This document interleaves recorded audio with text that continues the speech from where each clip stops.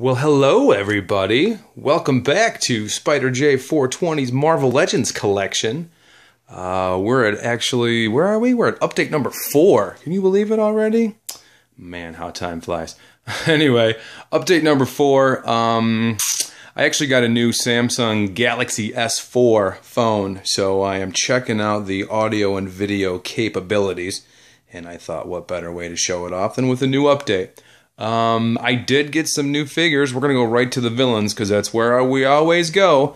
I did pick up a Sinister Six box set Electro, which is a figure. It's weird. It's a figure that I've been wanting for a long time, but it's a figure that I've had for a long time. I got him up in the box, but I didn't want to open it. So I was like, you know what? I'm just going to get a loose one on eBay.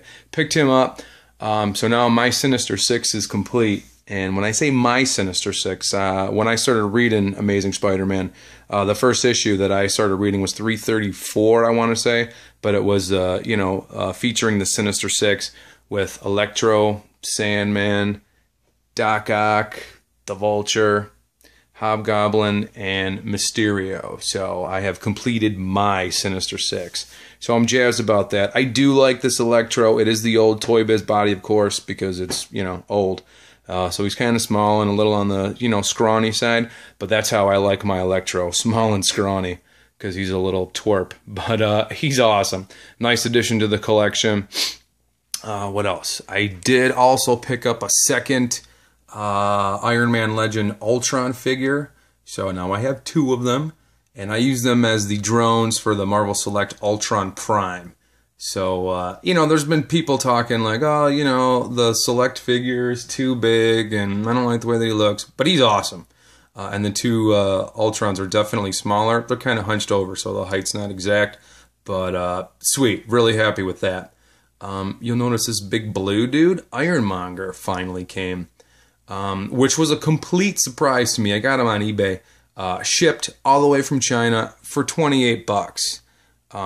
Which might not seem all that great, but he's a Build-A-Figure, which means that you got to put them together. You got to buy other figures, like you got to buy the Iron Patriot, and he comes with Ironmonger's torso. And then you buy an Ultron, and he comes with his head. So you got to buy 6 figures to put them all together, and at 15 bucks each, what is that, like 90 bucks? And I got them for 28. So can you say deal? I think that you could. So happy with that. Like I said, I didn't think he was going to show. I thought for sure I was going to get scammed. But boom, sitting in my mailbox waiting for me, Ironmonger. So happy with that. I also had to get a piece of Arnim Zola, which you sort of can't really see. He's back there in orange with the red skull on his belly. But sweet figure. I had all the pieces. Like I said, I just had to get one leg, and I had to tear open my Bucky cap for the other leg. But I finally assembled him, another Avengers villain. So, I'm really happy with that. That's always cool.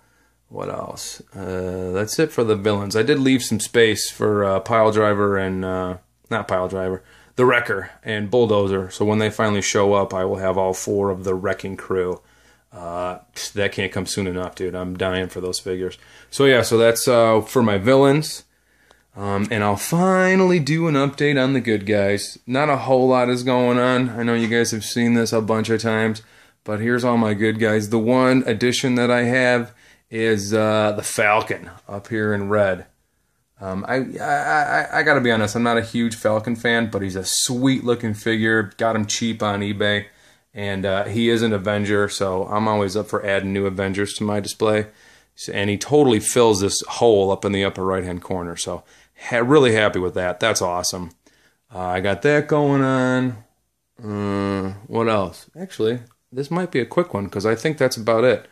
I did open up. I had the new from the Amazing Spider-Man movie, the quick change or maskless Peter Parker. Which, I gotta be honest, I'm not a huge fan of this movie costume, but the Peter Parker likeness is pretty sweet. Looks, just like Andrew Garfield, and he always makes a good Peter Parker, so I'm happy with that. He's got his backpack and his skateboard. You swap heads, make him Spider-Man or Peter Parker. It's pretty sweet. So there's that. Here's my, Spider-Man tower, as always. Good stuff there. I'm always happy with this. I love looking at this, man. Cool Spider-Man stuff. But, yeah, that's it. Anyway, we're going to check and see what this looks like. Hopefully it's cool. I mean, it already looks leaps and bounds better than the old phone that I used to have. So, things are good, man. This is where we're at right now. Again, we're at update number 4. And as always, hit me up with comments and questions and suggestions. And we'll go from there. Hope you enjoyed today's selection. And until next time, Spider-Jay420. Peace. Yeah.